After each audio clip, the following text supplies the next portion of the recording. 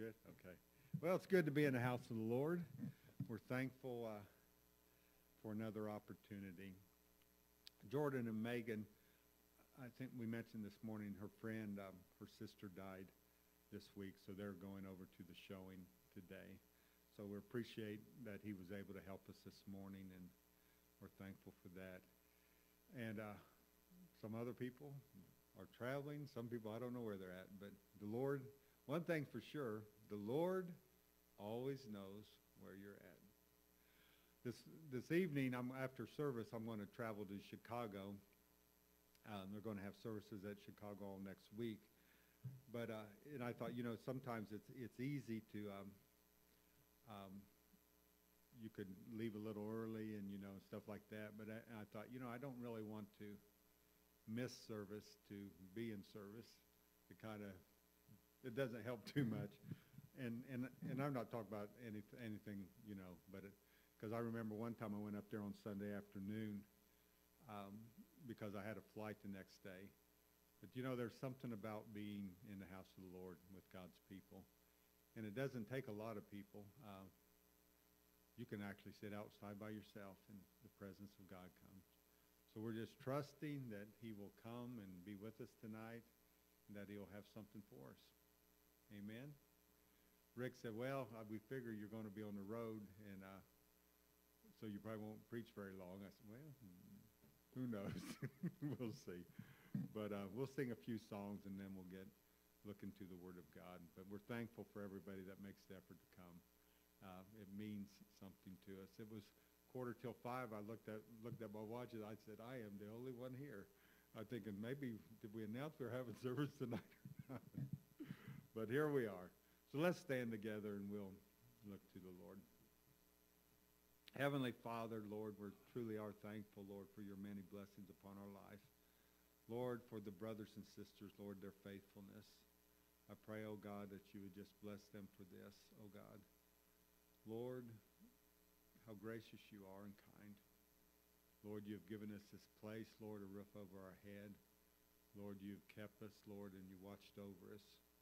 Lord, when we look around us, Lord, there are so many people that we know, Lord, that they walk with you for a season, and they've left. Lord, when we look at ourselves, we see nothing outstanding in us that would merit us staying even longer. Lord, we just know it's your grace. Plain and simple, that's all it is. It is your grace. So we thank you and we bless you. Just ask that you be with us in the service tonight. Anoint thy word. And we give you thanks and praise. In Jesus Christ's name we pray, our Lord and Savior. Amen. All right, let it be.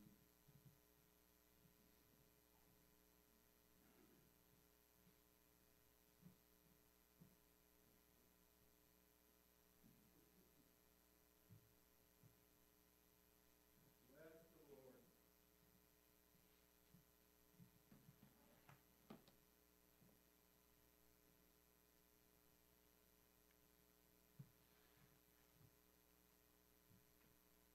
Also, remember Anita in prayer.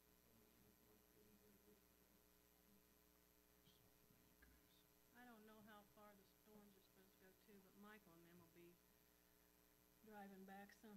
I don't know if they've already started but anyway, just remember them in prayer too.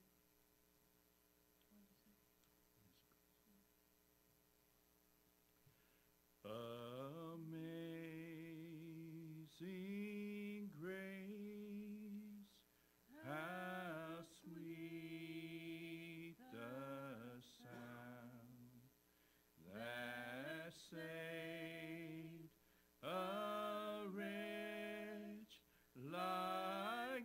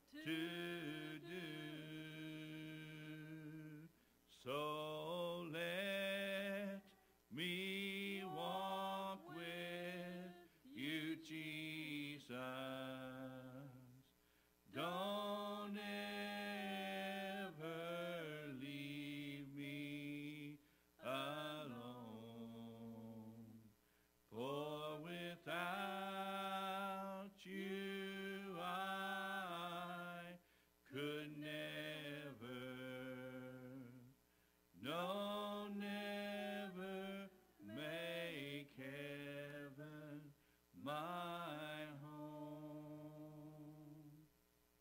Amen.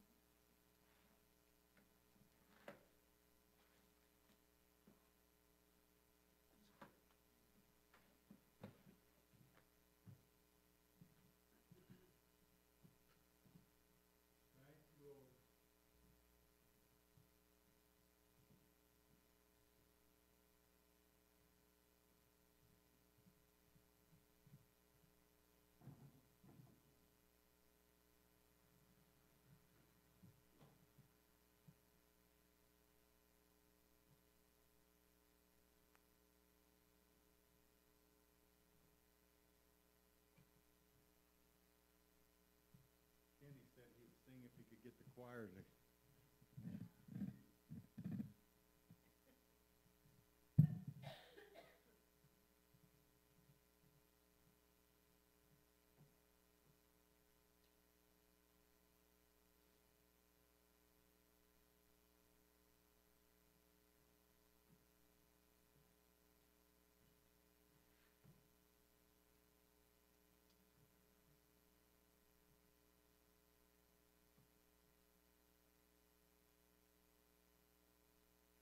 Well, throughout the world,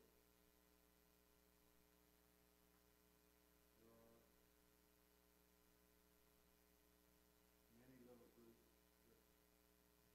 people joining together because there's something in them they just don't feel comfortable in a denominational system or a church that really doesn't preach the truth. And I've talked to people like this. They would call you and say, basically, what am I going to do? There isn't anyone down here or where I'm at that really preaches what I believe. And excuse me if I'm going to put something in my mouth because I still have this cough.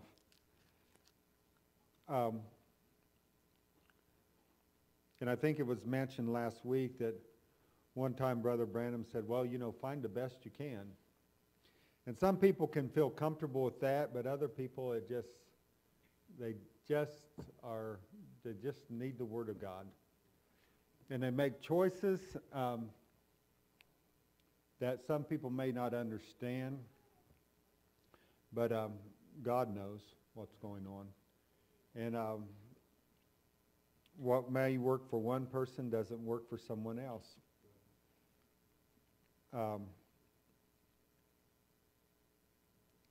So we pray that God would just meet them where they're at.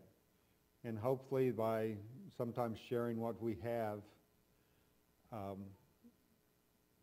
they can receive a little bit of something. There's a scripture we'll start with tonight. And Evan, we did not turn on that's all right. The television, will it mess you up if you turn it on now? Can you do that or not? There's a scripture in 1 Corinthians 15 and verse 21, and it says this, for since by man came death, by man came also the resurrection of the dead. What we understand, the man that death came by was in Adam. And in Adam, we were all made sinners. And we all received a curse upon our life that we are going to die. But by Jesus Christ, he brought the resurrection from the dead, an opportunity for us to live forever.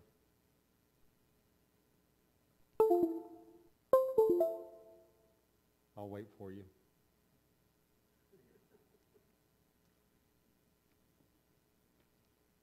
You might have to start that over. I should have just not mentioned it.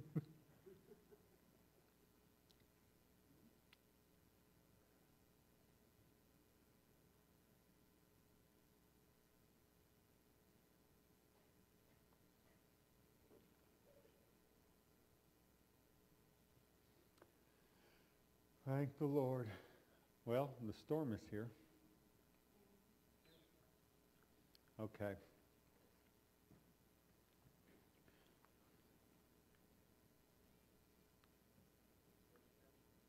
Yep, we're good. When we finish up this morning, we mentioned what it said last week was about the 3 stages of the first resurrection. And in that, I was asked the question, would it be possible to kind of lay it out on a timeline? And I thought we would do that and put the scriptures to it. Many of these scriptures were mentioned last week, but hopefully by kind of reviewing what we've been taught and putting it in this way, it'll be easier for people to understand it. The scriptures that go along with this, and what we're looking at tonight, is the first phase of the first resurrection. This actually took place, if you want to say it, within, if you want to call it the Old Testament period, it was before the beginning of the grace age, before the church was formed, because the church was formed on the day of Pentecost.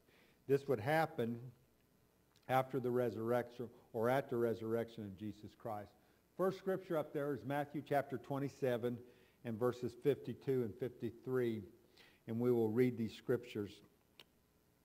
It says, "The graves were open, and many bodies of the saints who slept arose, and came out of the graves after his resurrection, and went into the holy city, and appeared unto many." We got to understand this resurrection was not like the times when Jesus would walk around and rise up somebody from the dead. Lazarus, a little girl one time, when Jesus would raise those people from the dead, they raised up in a mortal body, and they were going to die again. It's just a matter of time. Who knows how long Lazarus lived, but a person's going to die again. They're in a mortal body. But this resurrection, it is speaking of a resurrection to immortality. It is the Old Testament saints. Well, we mentioned this morning, they were in a place called Abraham's bosom, or a place in paradise. They rose up out of that place, and for a short season of time, they appeared to the saints in and around Jerusalem. The scripture that goes with that is Ephesians chapter 4 and verses 8 and 9. "Wherefore he saith, when he ascended up on high, he led captivity captive, and gave gifts unto men." When you talk about captivity, really it's talking about the souls that were in that position at that time in Abraham's bosom. They were set free from that because Jesus now has conquered the power of death. He has the keys of hell and death. He's able to set them free. It says, "Now that he ascended, what is it but that he also descended first into the lower parts of the earth?" So what happened is when Jesus died on the cross, and this is important too, to understand this. Like we said this morning, he did not lose consciousness. There's just no consciousness in the body. The body goes into the grave, but Jesus descends down into a place where there are spirits, the souls of man, that are very able to recognize what has taken place.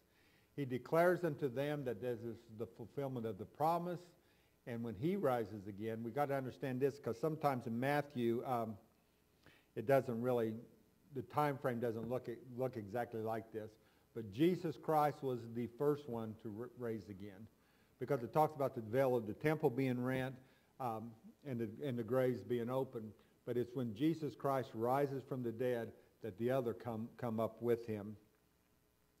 2 Timothy chapter 2, in verses 15 to 18, we want to bring in with this first resurrection also. And it says this, "Study to show thyself approved unto God, a workman that needeth not to be ashamed, rightly dividing the word of truth. But shun profane and vain babblings, for they will increase unto more ungodliness. And their word will eat as doth a canker, of whom is Hymenaeus and Philetus, who concerning the truth have erred, saying that the resurrection is past already, and overthrow the faith of some." When you look at this scripture, you have to understand what Paul's looking at and what's taken place at this time. He said we got to rightly divide the word of truth. So what we're doing today is really doing what Paul said. We got to put the scriptures in their proper places. This scripture will fit here, and this scripture will fit there, because to put them in the proper places, to put the pieces of the puzzle together, then you'll get a proper understanding of what the picture we're looking at. Now these two men, they're preaching a doctrine, and what their doctrine is, the resurrection is past. Well, what would make these men make a statement like this? Well, they've heard the stories, no doubt. Maybe, who knows, they could have experienced this. But what happened is when the resurrection takes place here, they recognize the resurrection has taken place. So the story at this time is, hey, the resurrection has happened. But then, what do you do now when people start dying again? Well, if they're wicked, maybe there's not a problem. But what happens when somebody that you consider a saint of God would die? Well, what are you going to do with this? If the resurrection's over, then there's no hope for those people. And this is why it says that they would overthrow the faith of some people, because the people really have no answer. Because we know a resurrection taking place, and we know, or we don't know what else to look at. That's why Paul would come along in 1 Thessalonians chapter 4, in verse 13, and he would write to them this. But I would not have you to be ignorant, brethren, concerning them which are asleep, that you sorrow not even as others which have no hope. When he talks about those which are asleep, he's not looking at the Old Testament dispensation. Those that are asleep, Paul's only looking at the ones that have died since the resurrection up unto their hour of time. For if we believe that Jesus died and rose again, even so them also which sleep in Jesus will God bring with him. So what Paul is saying, don't worry. And see, Paul understands this hour of the grace age. What Paul is saying here to the saints in Thessalonica, because no doubt they've heard this question. They have the same question. What happens to a person that dies after the resurrection? He said, don't worry. Or basically, we could put it this way, there is coming another phase to the resurrection. And when that other phase comes, everybody that has died from the first one to the second one, they will raise up also. And God will bring them with him. Amen? Then when we go to this next one, we had a picture this morning, and we asked the question about basically what would happen to a person when a person would pass away. When a person would pass away, they were fully conscious. They went down to a place, either was called a place of torment or a place of comfort. Abraham's bosom or hell itself.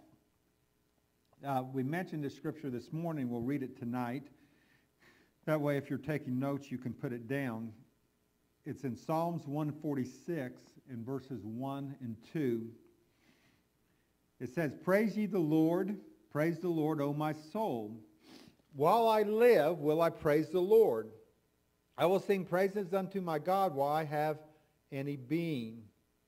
And then in verse 4 it says this, his breath goeth forth, he returneth to his earth. In the very day his thoughts perish. When a person takes that, and really what they're doing again is they're taking something out of context. When they take this scripture at this, it sounds like that when you're dead, you are dead. Well, I guess when you're dead, you are dead. But what they're trying to do is they're missing this other realm about the separation from God. Paul, he would say this in Philippians chapter 1 in verse 23. For I am in a strait betwixt two, having a desire to depart and to be with Christ, which is far better. So the Apostle Paul had this understanding that if he left this earthly body, that he would immediately be in the presence of God. I read this when I was looking up some notes and stuff, and I thought it was good. It says, many Christians have a wrong view of death. We think we're going from the land of the living to the land of dying, but the opposite is true. We are going from the land of dying to the land of living. Amen? Christians have always faced death with confidence. The very word cemetery comes from a Greek word meaning sleeping place. So they understood when they put the bodies in the grave that they were only there for a little season of time. This refers to their confidence in the promise of the resurrections. And then I read this. Many pagans cremated their dead because they saw no further use for the human body. Well, some of them believed in an afterlife, but they didn't really believe in this resurrection like this. People have asked me, Brother Tim, what do you think about cremation? Personally, I don't care for it. And the reason being because of this reason. The Jewish people, they buried their dead.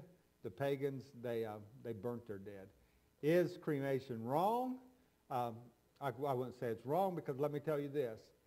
There was a lot of Christians that were burned at the stake, and God will have no problem putting them back together at the resurrection. For me, it's just a personal preference. So if the Lord takes me from this world and you have anything to do with the plans, you know my preference. 2 Corinthians chapter 5 and verse 1. Yeah, we don't have these scriptures up here, but you can write them down. For we know that if our earthly house of this tabernacle were dissolved, we have a building of God, a house not made with hands, eternal in the heavens. Verse 6 says this, therefore we are always confident, knowing that whilst we are at home in the body, we are absent from the Lord. And then in verse 8, we are confident, I say, and willing rather to be absent from the body and to be present with the Lord. You understand what that's saying? Paul understands this. If we leave this earthly body, we are present with the Lord. Amen? Now, and we'll mention this for the message's sake, Brother Branham had a question. And his question was this: if I would die, what form would I take? Because he understood, and you have to understand this, we are going to live in a resurrected body. Amen? All of Christianity is based on the fact of the resurrection. Paul said this, if there's no resurrection, we might as well just go home, because what we're teaching is not even true. So the whole gospel is built around a physical resurrection. If this body doesn't come back, then I am reincarnated. Understand that? If I get another body, then it's reincarnation. But he doesn't speak of reincarnation, it's resurrection. This body is going to come up. It's just coming up in a better model, a newer one. When Brother Branham asked the question, he kind of said this, will I be like just a little cloud, like a spirit just floating around, waiting for the body to be raised again?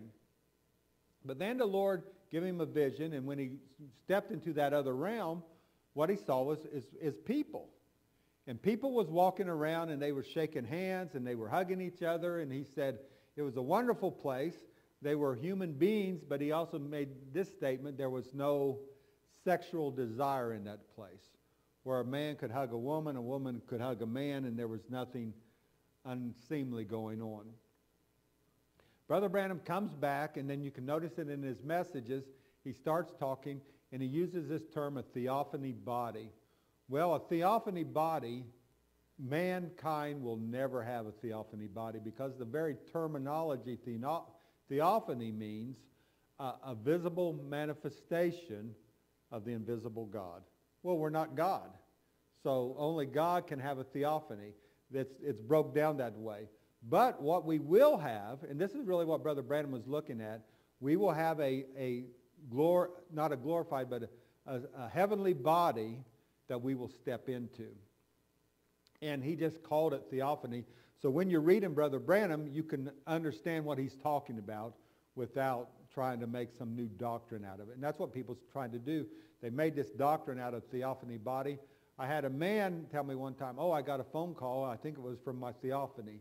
It's like like in heaven right now, there is a body waiting for me. But you know what he said? If this earthly house of this tabernacle be dissolved, in other words, if I die, then I will be transported into a form, but that form is not God's goal for our life.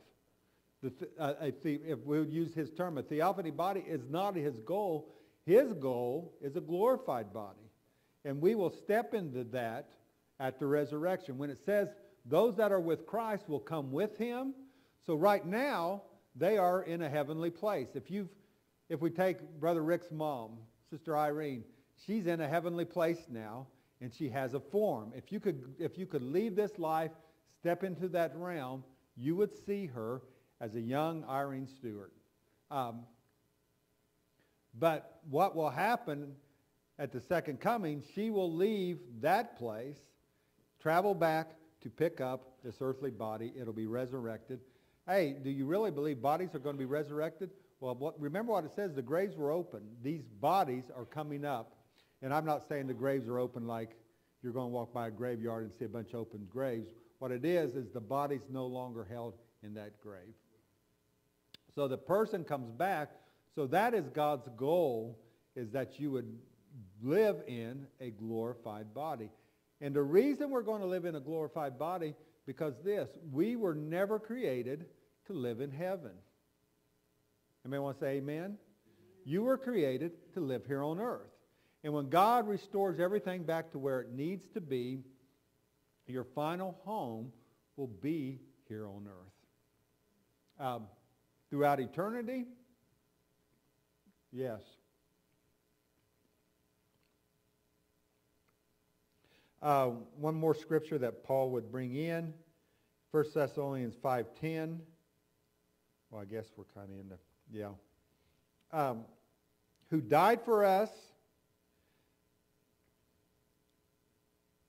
that whether we wake or sleep, we should live together with him.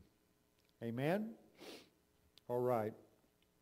Now, to kind of explain what's on this chart, in Revelation chapter 4 and verse 6, it says this, and before the throne there was a sea of glass like unto crystal. So as John saw the throne in heaven, and we understand the one that's sitting upon the throne is the Lord Jesus Christ. I like what Brother Stroman mentioned last week when he looked in Daniel chapter 12, not chapter 12, I forget exactly, maybe 2 or something. But anyway, he talked about the Ancient of Days, and he also talked about the one that was coming and given a kingdom. It's really kind of the same picture that we see in these scriptures in Revelation.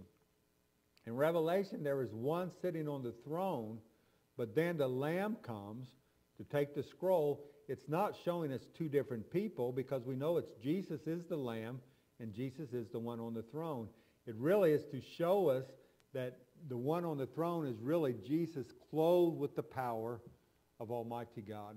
He is the Ancient of Days. He is the Eternal One. But it is not through his power that he's able to open the book, but by his sacrifice. And what we see in the book of Daniel is this one that is portrayed as the Ancient of Days, but also the one that is the Son of David. This picture. But in this picture we see him sitting on a throne, and before him there is a sea of glass like unto crystal.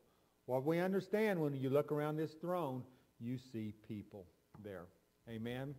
This is going back to the thought, does a person live after they pass this mortal realm?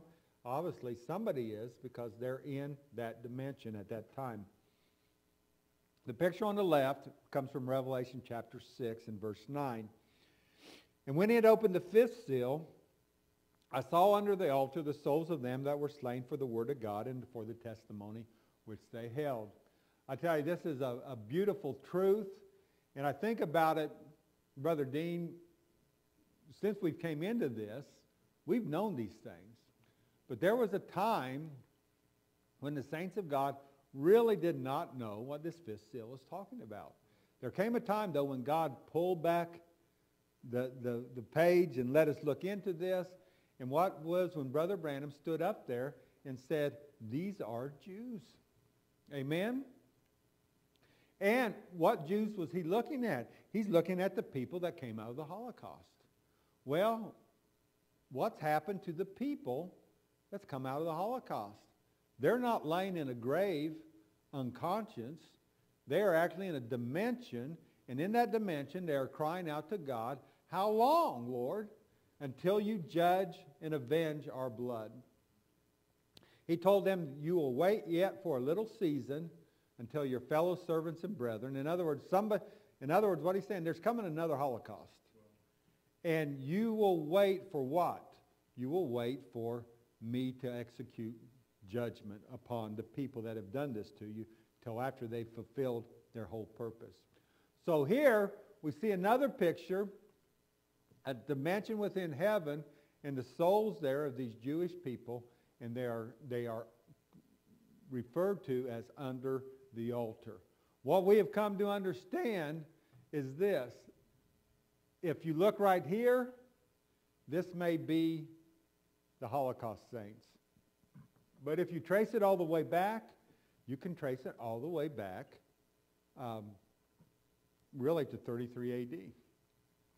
If there was a Jew that looked to the promises of God and believed in a coming Messiah, he would be in that picture. Amen? All of them. So, let me also say this. If you were a Jew that rejected Jesus Christ, could you be there? Well, it's according to if God reveals him to you or not. Because the Jews, they reject Jesus. That's why when Brother Jackson was asked the question, can a Jew make it to heaven? His answer was no. They've rejected Jesus, and Jesus is the only way to heaven. Well, and this is what we have to understand. We become responsible when God reveals himself to us. Amen? Who knows what's going on inside of man? We really don't. The ones that stood there and screamed, crucify him, I don't think they didn't have their opportunity. Jesus Christ was in flesh before them to show them an opportunity. But who knows about everybody else, what their condition is. But Paul did say this in the book of Hebrews. If a Jewish person would recognize Christ and follow Christianity for a season, he said, if after you've been illuminated, if you've come to this understanding, if you would turn around and go back to the law, there remaineth no more sacrifice for sin. You know what he's saying there? You can't go back. Because now you're guilty. Because, you know what, isn't there a scripture that says, so now, he said, now that you say, I see, there is no cloak for your sin. In other words, because, and the scripture said this, God has blinded them for a season. So down through the course of time, what does it mean that he's blinded them?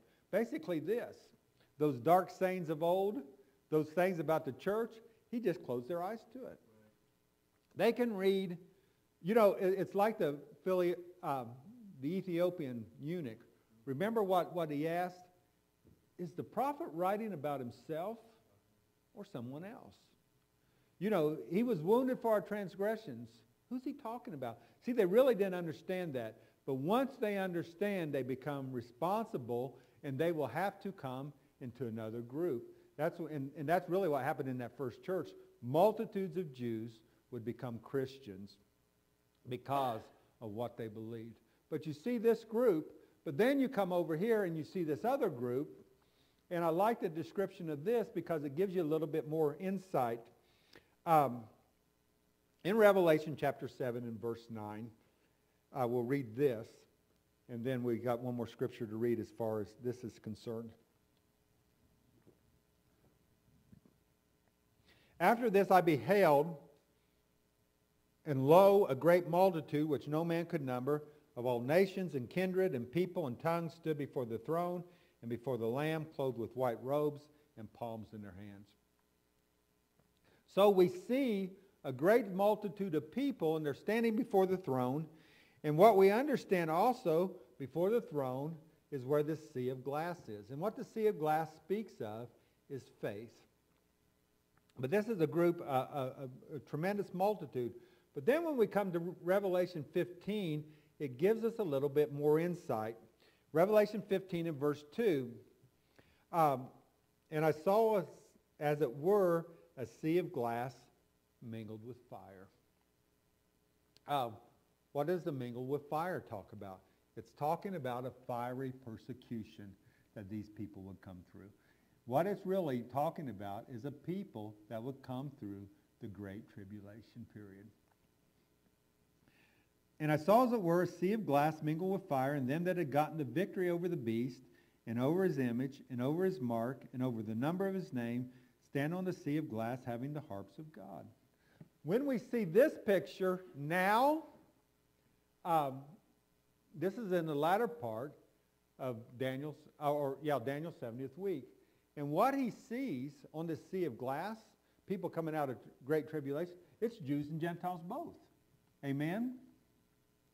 But when we look at Revelation chapter 7, it's only Gentiles. John did not recognize these people. What we can see here on this sea of glass, people coming out of tribulation, what people said is recognize this is the Gentile foolish virgins. This is the question that was raised. If there is a rapture of a church, why do we see the church in the Great Tribulation? And this comes back to rightly dividing the Word of God, understanding it. So what people do is they read the book of Revelation and they say, hey, the church is in the tribulation period. That means, and what they've come to the conclusion, there is no rapture. Because some people's teaching this rapture that we'll be caught out of here before the tribulation, and it's not true. We've got to go through the tribulation. But there's another scripture that says God has not appointed us to wrath. What is the wrath of God? It is the Great Tribulation. But because they don't see the entirety of the scriptures, they're not able to put the pieces of the puzzles together, they just say the church has to go through the Great Tribulation. Let me tell you this. There is a church that will go through. Really, there's a couple churches that will go through the Great Tribulation. There is Mystery Babylon the Great, because this is false religion. It will go through the Great Tribulation to be under the wrath and judgment of God. But also what we recognize, and we can tie this into Matthew chapter 25, that these people called foolish virgins. Foolish virgins were someone that was lacking the oil. And what is the oil? It is and this is important, it is the baptism of the Holy Ghost. Because remember, there was oil, they had oil, remember? Because their vessels went out. They just did not have what it took to carry them through this season of time. So God allows us to understand that there is really within Christianity, there is a false Christianity, there is the bride of Christ, and there is also these other people that never really went all the way. They felt an anointing, they received something from God, but they were never sealed, because let me tell you this, if you're sealed with the Holy Ghost, if you have the baptism of the Holy Ghost, in the rapture, you go. And the rapture will take place before the Great Tribulation ever sets in. But if you're lacking this, then you will go through the Great Tribulation and have the opportunity to die. Will they all be martyred? Hey, who knows? Because at this period of time, not only will there be a great persecution against Christians, a great martyrdom, but also there's all kinds of sicknesses and diseases that are let loose upon mankind. There's a lot of ways to die in that period of time. And then Brother Jackson would make this statement, and it's absolutely the truth. When the Bible says, then shall the kingdom of heaven be likened unto 10 virgins. Then is the Laodicean church age. Then is the hour of time that we have lived in. Then it says, because it's then when there was a shout. And when the shout came, it separated these two kinds of people, the wise and foolish virgins. But let me ask you this. If this is the Holocaust Jews, and we recognize that down through time there's been people just like them. If this is the tribulation saints, or we want to say that this is the foolish virgins, can't we recognize, even though they're not called foolish virgins, there's always been a people like that? Anybody want to say amen? You understand what I'm saying? So you have to be in the Holocaust to be a Holocaust saint. You have to be in Laodicea to be a foolish virgin, but there's always been that kind of people. So down through time, and really what it did is allow us to see God's grace and mercy. Down through time, there's always been a kind of people that looked to God, but never really received the fullness of what God had to do with him. And then people started to say this, well, then this person's foolish. That's foolishness. Don't try to pick out foolish virgins. And I will say this also, straight in the gate is narrow is the way, and few there be that find it, eternal life. Don't make the multitudes of Christianity foolish virgins. God sees that. He knows what's going on. And the Bible really tells us that the multitudes of people are going the way of destruction. So it brings us a picture of these different dimensions, different realms in heaven of people that are waiting for their resurrected body. When we look at the second phase of the resurrection, what we understand, we put it right in this period of time, right at the beginning of Daniel's 70th week. For many years, I've heard people preach that the man of sin could not come on the scene until the rapture of the church has taken place. In other words, it's like we are here that's holding back him coming on the scene. Hey, it's not the fact that we are here. It's the fact that God is still calling out a church. As long as God is filling people with the Holy Ghost to make them a part of the bride of Christ, he will not allow that man of sin to come on the scene. The hour's not yet. Because when he comes on the scene and it opens up Daniel's 70th week, we understand this. God has turned the page. The Gentiles have been cut off and the gospel given back to the Jewish people. But once the church has been completed, there is a season of time before the rapture takes place. In this season, remember last week, Brother Stroman, and some of that were in the Bible studies, heard it when he talked about the judgment of the living. Also when he talked about the seven thunders. The judgment of the living, the seven thunders, the sevenfold anointing, all these things take place as the church age, the last person has come into it. The door has been shut to that opportunity, and it happens in this season of time between this closing and the rapture of the church. This rapture is a mysterious time, but we understand it has to be right around the first part of the week. The Bible specifically says this, that day in 2 Thessalonians, and I'm not sure, no, we don't have it there.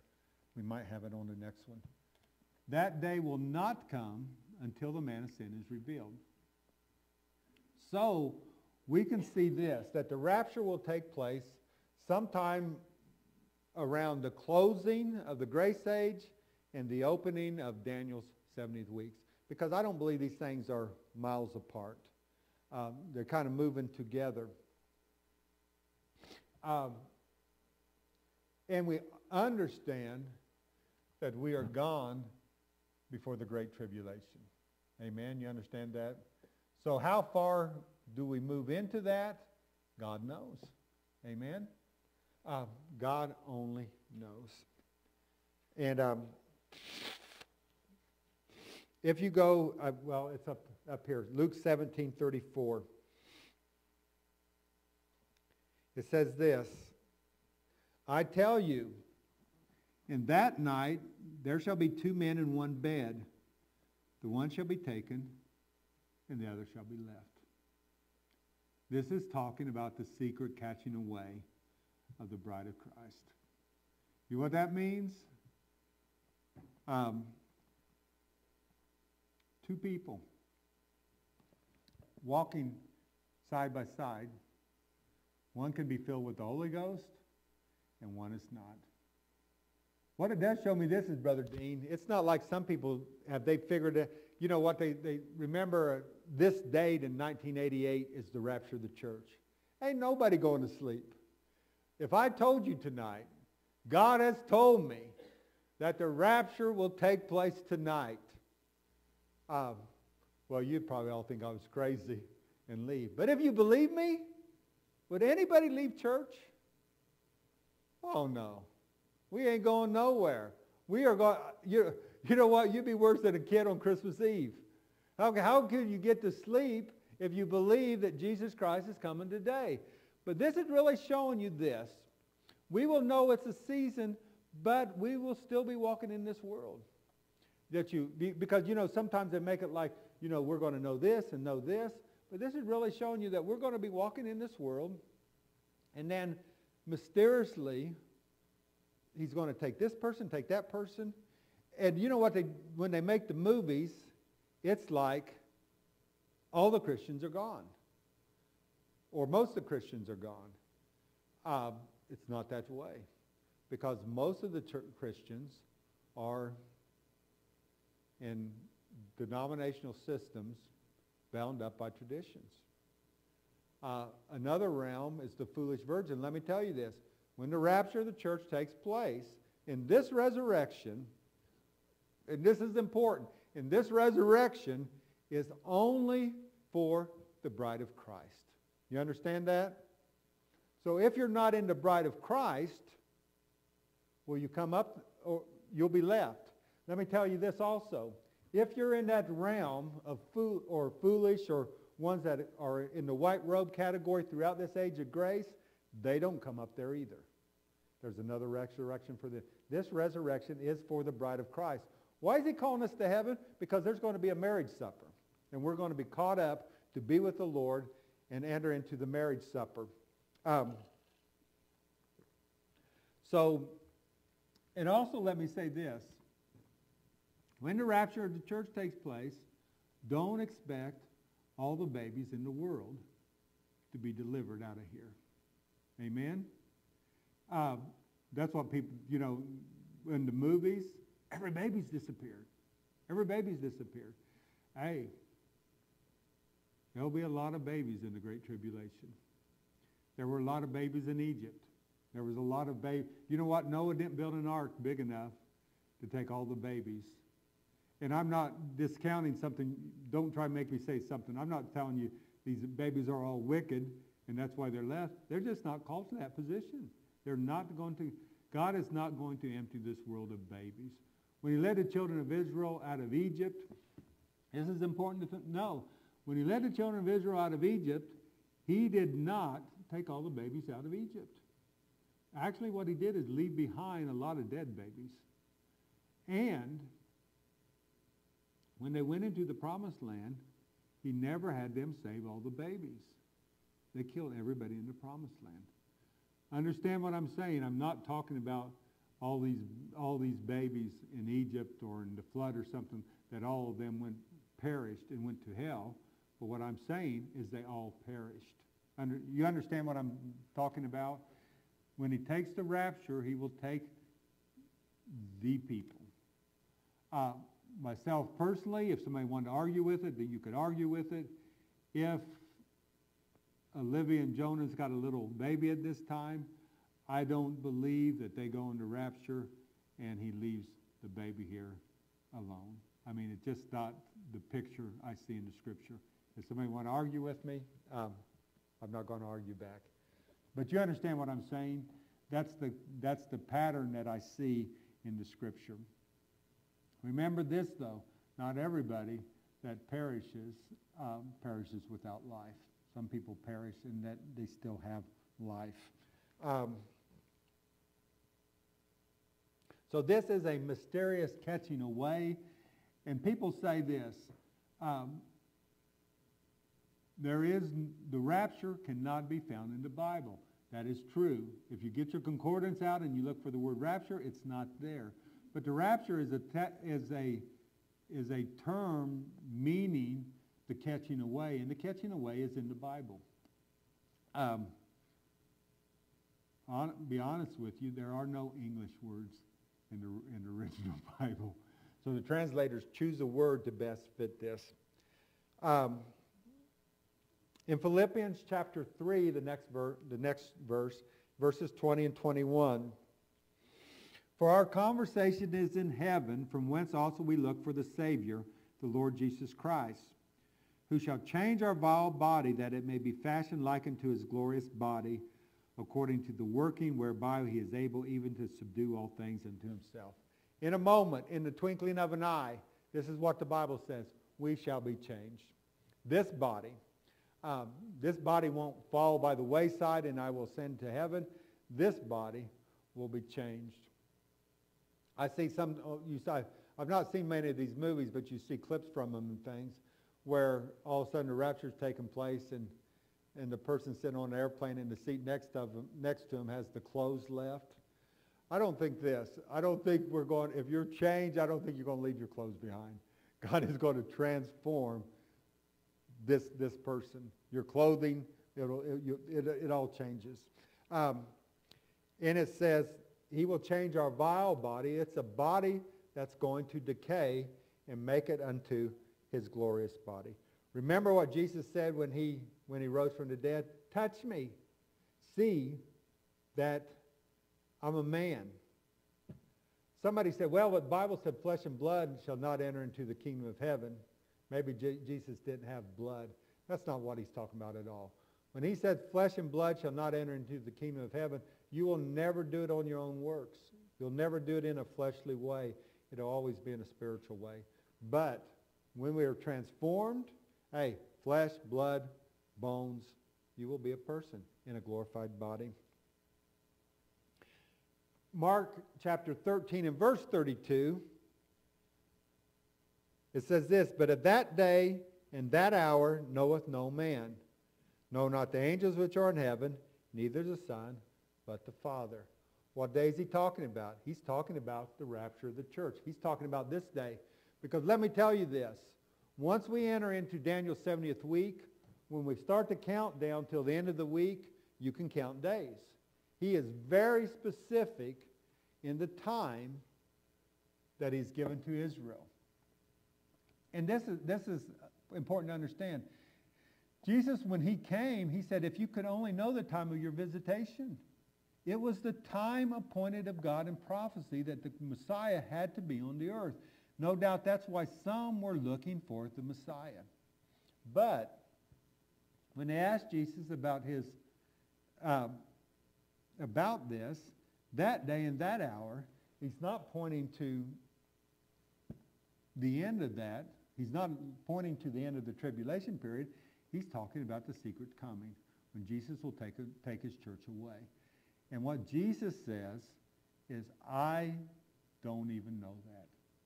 The Father himself has kept that in his own power. When Brother Branham talked about the seven thunders, he said, I do not know what they are. I just believe this. They have something to do with the one thing that Jesus himself said he did not even know. It's the rapture of the church. So something in the seven thunders brings us to the point of the rapture of the church. 1 Thessalonians chapter 5 and verse 1, it says this, but of the times and the seasons, brethren, you have no need that I write unto you. For yourselves know perfectly that the day of the Lord so cometh as a thief in the night. For when they shall say peace and safety, then sudden destructions come upon them as travail upon a woman with child, and they shall not escape. But ye, brethren, are not in darkness, that day should overtake you as a thief. In verse 6 it says, therefore let us not sleep as do others, but let us watch and be sober. So somebody can say, well, if we don't know when the rapture is, do we even have to be aware? The purpose of the shout was to awaken us to the fact that a rapture is going to take place. It was to awaken us up, to make us very aware of the hour we live in. So now there's many things that made us aware the hour we live in. We understand this. We are in the seventh church age. We don't know how long the seventh church age will last, but we do know this: there is not an eighth church age. This is the last one. We know Israel has been brought back to the land for a purpose. We don't know how long until she gets her temple back, how long until the prophets come on the scene, but we know that she is back to receive a message from those prophets. So what he says is, because we understand those things, we should not get careless in our walk. But then, Sister Pauline, I can ask this question: why are so many people careless?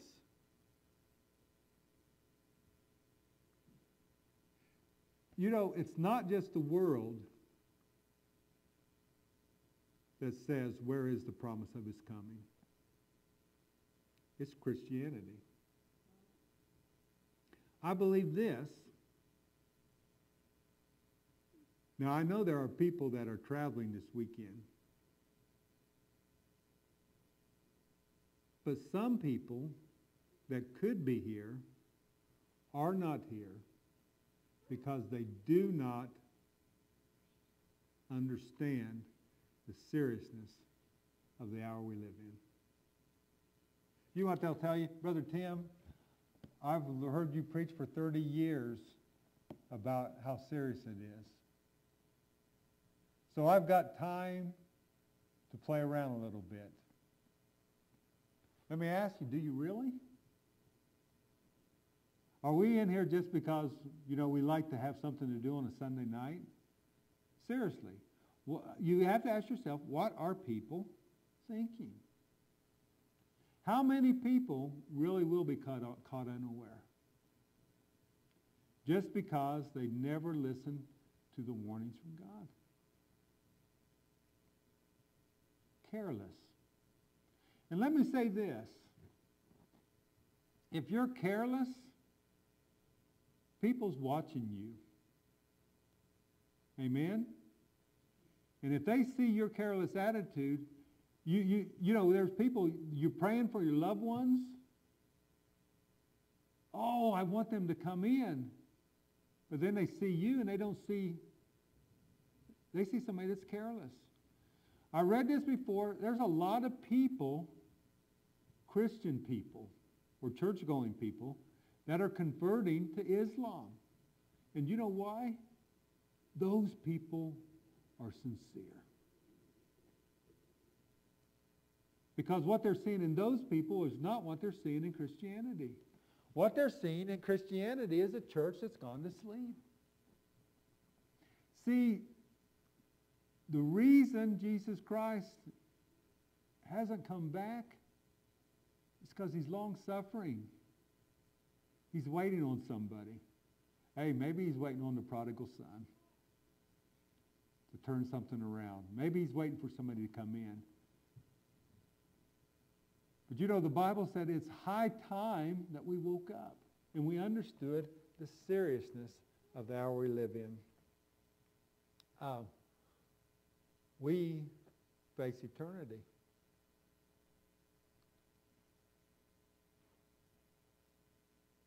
Verse 6, therefore let us not sleep as do others, but let us watch and be sober. What are we watching? We're watching the signs of the time, the scriptures, how the two of them. You know what? When you look into the past, Brother Dean, you can see history and the Bible lie together. And prophecy is really the history in the Bible just telling us before it becomes history. One day it too will be history, and we'll see where it in the Bible lined up. Verse 9, for God has not appointed us to wrath, but to obtain salvation by our Lord Jesus Christ. Salvation is deliverance. He is going to deliver us from this world of sin. Staying with the second phase of the second resurrection, I wanted to bring in, I was putting 4 scriptures up on the chart, but then these other ones I really thought I'd like to bring them in too. 1 Thessalonians chapter 4 and verse 15 to 17 says this, "For this we say unto you by the word of the Lord, that we which are alive and remain unto the coming of the Lord shall not prevent them which are asleep. For the Lord himself shall descend from heaven with a shout, with the voice of the archangel, and with the trump of God, and the dead in Christ shall rise first. Then we which are alive and remain shall be caught up together with them in the clouds to meet the Lord in the air, and so shall we ever be with the Lord." The dead in Christ, remember what we said back here in the first phase of the first resurrection, took care of the Old Testament saints. The dead in Christ is everyone that would die from this point going forward until the rapture of the church. When he says we shall not prevent them, it's really we could say this: we will not precede them. You will not be resurrected before them. The dead in Christ come up, they take on their mortal body, or really now it's going to be a glorified body, and our body is changed. And then he says, as a group, we will be caught up to meet the Lord in the air.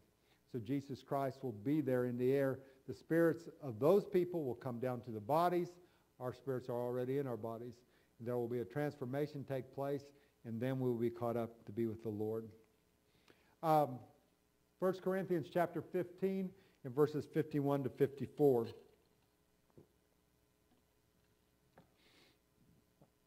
"Behold, I show you a mystery. And this mystery, because in this age of grace, when we're talking about the mystery of God, within this age of grace, there are a lot of mysterious things, mysteries that are folded into the main mystery. This mystery he's talking about is really the climax of this hour of time. "Behold, I show you a mystery. We shall not all sleep, but we shall all be changed." You can take this and tie it in with 1 Thessalonians. Not everybody's going to die. Somebody's going to be alive. I know this. I think, Lord. See, Paul, he made a statement. I am torn between 2 things.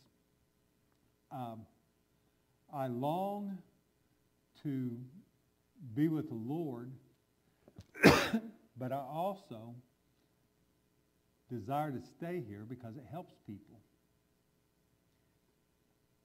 And myself, I tell you, I really would like to go into rapture. But how many people that's in the grave now, they said the same thing. Oh my. You know, I think Brother Jackson, when he talked about the scriptures he saw to be fulfilled in Israel, man, he wanted to see those things so bad. But it wasn't his portion. I want to do this. I don't want to make a mistake where God has to take me off the scene. I don't want to sit down where he says, there's no purpose for you anymore. Because let me tell you this, if there's a purpose for you, he will keep you together. Amen? As long as there's a purpose for you, he will keep you here on this earth. Oh, so Brother Tim, you're saying everybody that's dead, there's no purpose for them. Well, I'm telling you this, they fulfilled their purpose. Amen? It's not saying anything negative about anybody. But I am saying this, if I would sit down and quit following the Lord, then he really has no purpose left in me. He might as well take me on home. I want to make the rapture because it's going to be such a glorious event. Well, you know what? If I'm in the grave, I'm going to make the rapture anyway. It's not that. You know what? I have witnessed to people, and I've talked to them, and I think if I can make the rapture, they will know it. The world as a whole, they won't understand what takes place. But I think there's people in my family, I think maybe it will speak to them. And I have no desire to let them know, see, I was right after all. What I have a desire for, because of this, and we came to this understanding, at one time, this is what was taught. Once the grace age is over, if you're a Gentile, you have no hope. But now we understand this. There's hope for the Gentiles and the Jews in Daniel's 70th week. What I hope is that when I'm gone, God will use my leaving to speak to them. That's why I want to make it. I mean, more than anything, I want to make it for that fact. I've got family, I think this. They think maybe I'm too fanatical, or maybe, you know, basically what they're going to church, but they're saying, we don't have to live like Tim. You know, that stuff's not necessary. You know, you don't have to live that dedicated to be okay. And I'm hoping to some of those people, it will make them step back and think about what they're doing. I can tell you this. When we first got married, it was in 1979, and got saved just a few months later. And at that point in time, we got saved, got filled with the Holy Ghost, and now we are excited, and we hear about a rapture of the church. In the Catholic Church, you don't hear these kind of things. But I hear about a rapture of the church, and I'm excited, and I'm seeing that we're in the last days. So you know what we did? In our living room, when you walk into a living room, there was a stand there, and in that stand, Sandy might remember it, we put a big Bible there in the stand, and we put a note in the stand, in the Bible. And you know what the note did? It was instructions for people, because we was believing this. One of these days you're going to come in here, we're going to be gone, we want you to know where we're at. So there is instructions in there that if we're gone in this mysterious way, there is a rapture of the church, we're gone, and that this is what you need to do. Oh man, we was flat on fire. Oh my, I want to be that kind of person. To live a life that one day, and you know what? People disappear all the time. And the church may not be that big a thing. Somewhere they'll be able to excuse this thing. But to some people, I think they'll stop. I think it was one of my kids one time. You know what they did?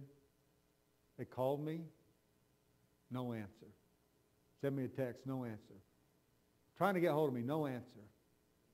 And then they said, oh man, Dad always answers his phone. You know what? I don't think they stopped to think, you know, one of these days Dad could die, and there ain't going to be nobody at home to answer the phone. But they started thinking about, ooh. And you know what? I remember one of them told me, let's call Sandy. Because if Tim's gone that way, Sandy will be gone too. So we want to see if we can get hold of her. Hey, don't you want that kind of testimony? Somebody would say this, surely if the rapture takes place, that they will be gone. I remember I saw a video one time, and there was some people in a church and everything, and all of a sudden it was like a thunder. And I think the preacher was actually preaching, and he said, I'll tell you, in a moment, in a twinkling of an eye, and then all of a sudden, and his Bible falls to the ground. He's gone, and they look around, and there's like a half a dozen people left in church. Man, I tell you what, that would freak you out. Oh, could you imagine that? You're sitting here, you're not paying much attention, but then all of a sudden you lift your head up out of Facebook or whatever you're doing, and everybody's gone. Man, you know, when you talk about, you can kind of, that would be terrifying. Because you know what's ahead of you. Brother Dean, it's what you dreamed of. To enter into a dark tribulation period. Oh my, how horrible, because you know that's coming. If this takes place, you know that's coming. Tell you, I saw this other thing where the preacher, he was one of the few people in his church that was left. Wouldn't that be something? Because we know many will say, Lord, I do this and I do that. He said, I never knew you. Oh, how horrible. In a moment, verse 52, in the twinkling of an eye, at the last trump. I tell you, like that, we're changed. For the trumpet shall sound, and the dead shall be raised incorruptible, and we shall be changed. For this corruptible must put on incorruption, and this mortal must put on immortality. Brother Gary, I used to like when he said, this is just an old pest house. Hey, this is corruptible. It decays, it fades away. But in a moment, it is restored to its youth. Oh my, what a day. So when this corruptible shall have put on incorruption, and this mortal shall have put on immortality, then shall be brought to pass the saying that is written, death is swallowed up in victory. Let me tell you this, death still hurts for the ones on this side. But when you cross over, death has no power. And what is the power of death? It's the fear of death that had power over our lives. And I like this in Isaiah 26 and verse 20 and 21. Come, my people, enter thou into thy chambers and shut thy doors about thee. Hide thyself as it were for a little moment until the indignation be overpast. For behold, the Lord cometh out of his place to punish the inhabitants of the earth for their iniquity. The earth also shall disclose her blood and shall no more cover her slain. God has given us a word that will hide us away during the great tribulation. We are not appointed unto wrath. We are not the church that goes through that period of time. Because actually, when you read the scripture, while the great tribulation is raging on the earth, the marriage supper of the Lamb is taking place in heaven this period of time.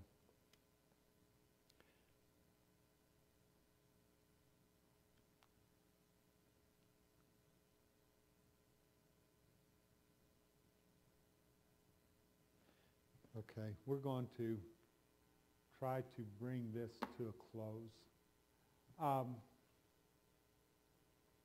We've got more, but I'm kind of looking at the time, and we want to finish up the first resurrection.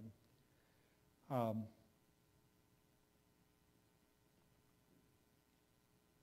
then at another time we'll go into the second resurrection. We can catch that in another service. It would take too much time. When you look at Revelation 15, Revelation 6, and Revelation 7,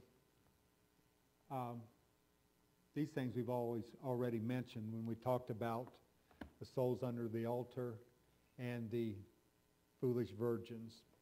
These scriptures here, and if you want to write these down, and like I said, I will send these charts to you if you want. These all deal with this kind of people. I asked Brother Stroman outside of service. I don't know that I've ever heard anybody really say it. I felt it myself. But I thought I just want to make sure I'm looking at the same thing he's looking at. When you look at Revelation 15, 7, and 6, and we talk about a people, some of this is talking about the Great Tribulation. Well, we also understand that throughout the age of grace, there have been these ones. Brother Jackson used the term white-robed saints. He talked about the bride of Christ being arrayed in fine linen and these people being in white-robed. And I asked him this question. If you lived in this period of time and died and you were a white-robed saint, would you come up in the second phase of the first resurrection when the rapture takes place? Or would you come up in the third phase of the resurrection? His answer was the third phase. So, if, I don't want to put a name on anyone, but I'll use myself. If I'm a foolish virgin if I've never been filled with the Holy Ghost, but God has saw something in me that he has granted me eternal life. Because remember what he told the souls under the altar? White robes were given unto them. The white robes signifies his righteousness. And in his righteousness is eternal life. See, we have to be clothed in his righteousness to have eternal life. Otherwise we perish. So white robes were given unto them. What we see in Revelation 7 is the same thing. These people were clothed in white robes. So if I am one of those people, and I would die tonight, then I would have eternal life. But when the rapture takes place, and you people, some of you are changed, well, let me say this. Dean is filled with the Holy Ghost. He's part of the bride of Christ. I'm not. Something in me has come up short, but still God is going to have mercy on me and give me eternal life. Sandy's filled with the Holy Ghost. I die tonight. Brother Dean dies tonight. When the rapture takes place, Brother Dean would rise up. Sandy would be changed. They would be caught up together. And I would not come out of the grave. You understand what I'm saying? Raise your hand, wave at me. Understand what I'm saying? Now, where am I? Well, I'm not in hell. I'm in a heavenly realm, right? Because that's what we saw. These people were in a heavenly realm. They're just not in an immortal body. Because this resurrection is for the people that are baptized with the Holy Ghost. It is, and let me tell you this, it's not like some people say that the baptism of the Holy Ghost was lost until Azusa Street. That was the gifts and the manifestations. There's always been a people that had the baptism of the Holy Ghost. Always has been. That's what makes you part of the bride of Christ. He is bringing them out of the grave because they're going to be caught up into a heavenly realm where they will be prepared for their position in the millennium. And that's the marriage supper of the Lamb. The judgment seat of Christ will take place in heaven. Well, we're being judged right now. Not only is there a judgment of the living to come, we're judged every time we come into church. Amen? Judgment begins at the house of God. But I would not come up at this period of time. But it doesn't mean, because let me tell you this, because I've followed God up to a point, it doesn't mean that I have no portion in the millennial kingdom. I'm just not part of the bride of Christ. So what would happen, and I hope you understand, this is only an illustration. I just didn't want to put somebody else in this bad position.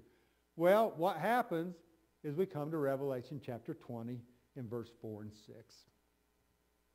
And this is what it says. And I saw thrones, and they sat upon them. Who's the they? Well, if we go back to our illustration, it's Dean and Sandy. Dean has died, been resurrected to an immortal body. Sandy has been changed into a mortal body. Now, they come back with Jesus in Revelation chapter 19. He's getting ready to set up the kingdom. They are on thrones with him. Remember what the promise to the overcomer was? To him that overcome, will I grant to sit with me in my throne. What is the throne? It's the throne of David. So they are there upon thrones.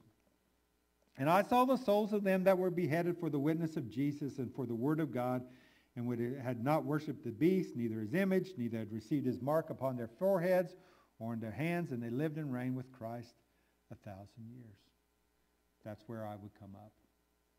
I will reign with Christ 1,000 years in that period. So what we can do is, come here a minute, Jonah. When we talk about those that never take the mark of the beast, that's this picture in Revelation 15. But remember what I said? There's people back in this farther in the picture that's really the same kind of people. White robe, they're not the bride of Christ, but they have been given eternal life. So when you see this in Revelation chapter 20, these people are resurrected at this time, but also these people are resurrected. and they all fit under this category. And what the Scripture says, they will live and reign with Christ for 1,000 years. Will I be the same as Dean and Sandy if I would come to that point? No, I would not be. But I would still have eternal life, and I would still have a position in the millennial kingdom. Okay, you can be seated. And this is something else that Brother Stroman was stressing, the fact of there's something takes place in our life here that is preparing us for a kingdom to come. What is it? It's the responsibility, the revelation that's been placed before us. Blessed and holy is he that hath part in the first resurrection. On such the second death hath no power. But they shall be priests of God and of Christ, and shall reign with him 1,000 years. The second death is here, and we'll get that into this in the next message. The second death is actually here at the end of the millennial kingdom. When he says this, the second death has no power, there will be nobody thrown out of this resurrection. When you read in the Bible, when you read of a judgment that takes place and some people make it and some people are thrown out, that is not the judgment of spiritual people or heavenly people. It is a judgment of earthly people, because if we make it in this resurrection, everybody will have eternal life. There is no one in the first resurrection that is lost. Everyone that has a body, and everybody will have a body in that period of time. And they will all have eternal life. I hope this helps. If you want to stand together, we will close for tonight. Like I said, and you can write those other scriptures down if you want.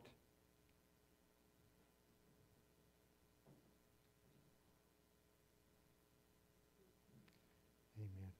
We don't have a lot more, but I feel like this is a good place to bring it to a close. What we'll do tonight, we'll just all come up together, and we will have a word of prayer before we close.